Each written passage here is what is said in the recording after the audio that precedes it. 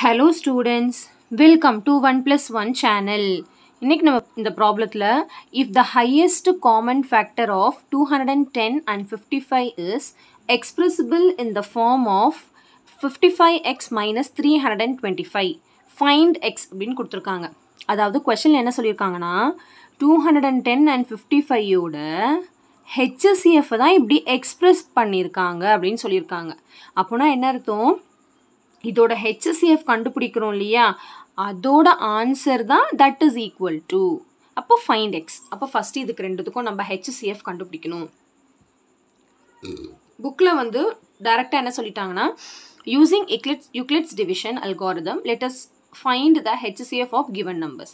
Euclid's division use பண்ணி இது ரெண்டுத்துக்கும் HCF நம்மளுக்கு கண்டுபிடிக்க போறோம்.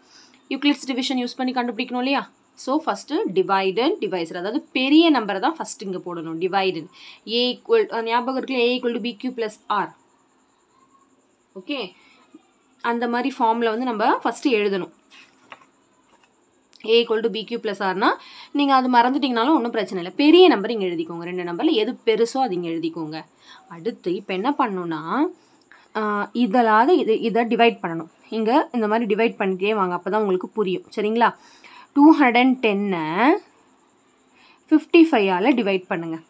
ஸோ 210 எடுத்தா 55 3s ஆர் வரும் நம்மளுக்கு. 5 3s R 15, 5 balance 1, 5 3s R 15, 15 + 1 16. Balance பார்த்தீங்கன்னா 5 10 45 வரும் பேலன்ஸ்.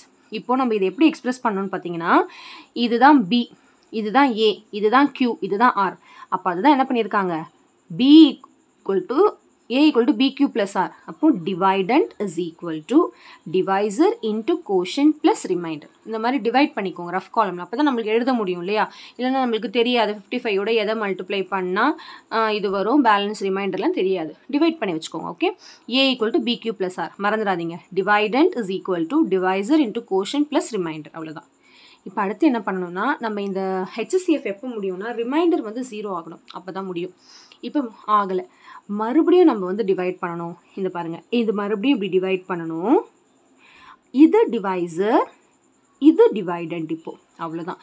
அப்போது A equal to BQ plus Rனா இதுதான் A, இதுதான் B, Qவும் Rவும் நான் கண்டுபிடிக்க போகிறேன். புரியுதுங்களா?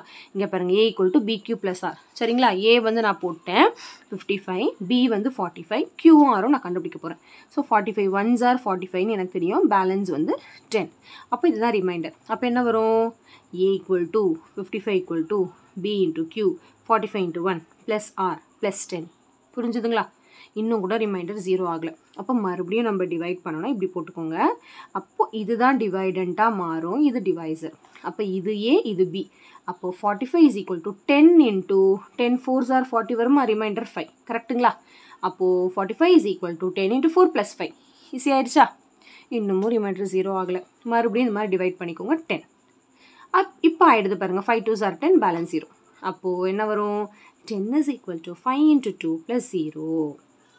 இப்போ ரிமைண்டர் 0 ஆயிடுச்சுன்னா எது HCF-ஆ வரும்னா லாஸ்ட் டிவைசர், ஃபைனல் டிவைசர் தான் HCF-ஆ வரும். அதாவது ஃபைனல் B, இதுதான் வந்து நம்மளுக்கு HCF-ஆ வரும். புரியுதுங்களா? தெளிவாக புரியுதுங்களா?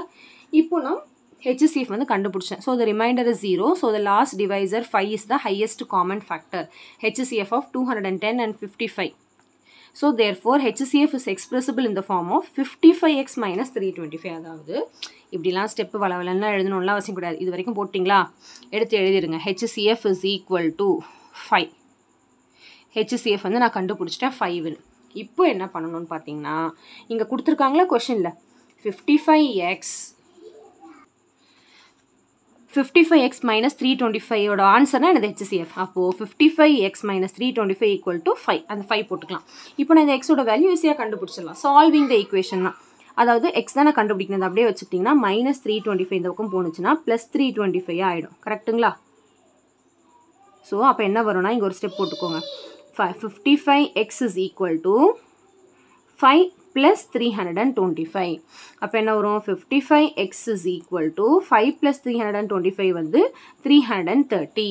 அதுக்கப்புறம் 55 இந்த பக்கம் வந்தால் டிவைடில் வரும். அப்போது x is equal to 330 by 6 divide பண்ணால் நம்மளுக்கு 6 அப்படின்னு கிடைக்கும்.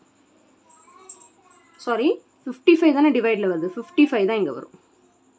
நீங்கள் வந்து 5 5 டேபிளாக கேன்சல் பண்ணிக்கலாம், இல்லை டேரெக்டாக டிவைட் பண்ணிக்கலாம். ஸோ நம்ம கண்டுபிடிச்சிட்டோம் x is equal to 6. Simple concept தான். ஓகே, ஸோ கண்டிப்பாக இந்த சம் நல்லா உங்களுக்கு கிளியராக அண்டர்ஸ்டாண்ட் ஆயிருக்கும்னு நினைக்கிறேன். அவ்வளோதான் இந்த சம்.